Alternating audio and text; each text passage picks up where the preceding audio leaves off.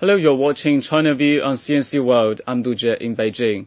First up, over 60,000 carrier pigeons in East Zhejiang province have been grounded for vaccinations as the H7N9 bird flu virus has hit the nation.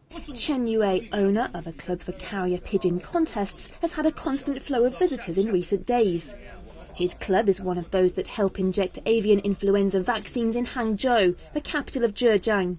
The latest regulations state that all pigeons in the city need to be injected with bird flu vaccines within the week. The vaccinations are free of charge and will guard them against any other type of bird flu, rather than the new, lesser-known H7N9 virus. So far, no vaccine has been found for the new virus.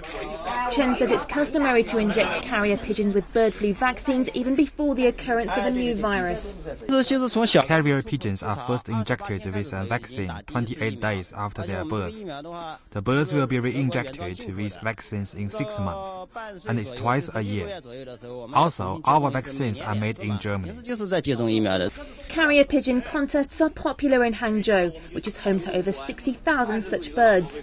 The city's Carrier Pigeon Association boasts over 3,000 members. But now all contests have been suspended in the wake of the H7N9 virus.